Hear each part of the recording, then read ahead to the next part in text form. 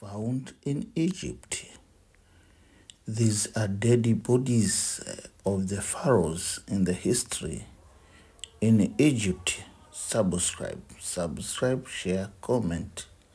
Mummies are the bodies, can be the body of the human being or the body of animal, which are preserved in many years or preserved by chemicals so that they may not decompose completely, or they may not be vanished directly. So these are the dead bodies of the pharaohs.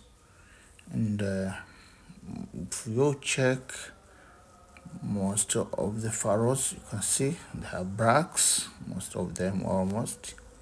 Yeah, so subscribe, share, comment.